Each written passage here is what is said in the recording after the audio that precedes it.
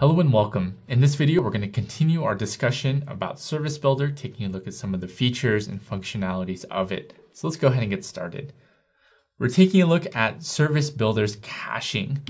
Again, a lot of what we're about to discuss are more so for our information. So with Service Builder, there is caching that is built in, right? There are 3 levels of caching. We have the entity, the finder, and finally the Hibernate level. Cache is the default cache provider for all 3 of these. We have within the Hibernate caching a level 1 and a level 2. Each one has its own designated use. So within Hibernate's L2 cache, it is disabled by default since it is redundant. So we don't really need to worry too much about it. Now, Service Builder and OSGi, right? A lot of this is taken care of for us. There are some things that we are able to configure. So starting from Liferay 7.2, the dependency injection that's being used is taken care of by OSGi's declarative services. If you want to use the legacy Spring, you can declare that within the service.xml. You just need to define the dependency injector using either DS or Spring. So let's go ahead and bring everything together from what we talked about previously and see how it connects with one another.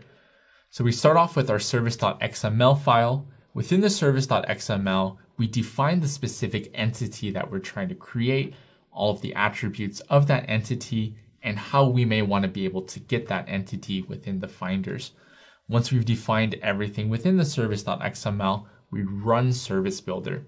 Service Builder will generate all of the code that's needed in order for us to have a model layer built out. So we don't really need to build much of anything. We just take that service.xml, define the entity, run Service Builder. So very simple, very straightforward. So how does this all kind of work? So over on the UI side, we'll have the end user interact with our UI through their browser. The UI itself is handled using typically a portlet component or the UI layer. If we were going to keep it generic, we'll call it the UI layer. The UI layer will then communicate to the service layer, and through Service Builder, we have the APIs revealed. So the UI layer or the portlet component will then make service calls to the API, and through Service Builder, we'll go from there. Service Builder has the API built out, it has the implementations built out. If we only have local services, then that's okay, right? We'll go straight to the local service, go through the persistence layer, and then finally whatever is going on will happen, either persisting things to the database or maybe retrieving things or something in between. If we have remote services, right, the UI layer will be making API calls to the remote service. The remote service again acts as a facade layer, calling the local service and doing permission checking along the way, right? And then everything else remains constant. So let's talk about using Service Builder. So we've already hammered these ideas. Let's go ahead and reiterate them. So we start off by defining what our model entity or database object is going to be in service.xml. From there, we'll run Service Builder, and Service Builder generates all of the code that we need. We'll have an implementation class. If we want to do some customization, that's where we can do so. The implementation class is specified by a local service impl if we're looking at the local services, and then service impl if we're looking at the remote services. Once we make the modifications, we rerun Service Builder, so that way Service Builder picks up all of the changes that we've made within our implementation class, and then we can iterate through and modify the implementation if need be. So when do we rerun Service Builder? We've talked about rerunning it, but what are our situations that call for it? So there's really only 2. The first one is whenever we make a change within service.xml, we're going to be rerunning Service Builder. The second one is if we make any changes within that implementation class, the service impl or local service impl, depending on which one we're working with. Anytime we make a change within those implementation classes, we'll always rerun Service Builder. So keep those 2 things in mind.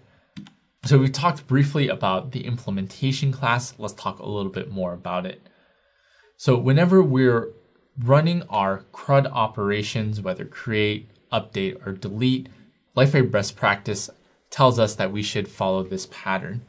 So the entity name is defined within service.xml. So in our example, we'll have something like assignment service impl. When we want to add, we want to follow this method signature. Same with update and delete. All right, so one example here is with the journal article. So this is the code that comes from Liferay itself. So following the method signature that we saw previously, we have a lot of different things here, right? These are all of the fields, all of the attributes of the entity. So going back one slide, we're always going to want to follow this pattern: user ID, group ID, all of the entity fields, service context, right? Update is similar, and then delete has its own method signature. So take note of that. Feel free to look at our source code for some examples as well. Okay, let's go ahead and highlight some key concepts, some big ideas that we talked about throughout this video and the previous one. So Service Builder is a code generation tool that takes an XML configuration file as an input and generates a complete service layer as an output, that service.xml file.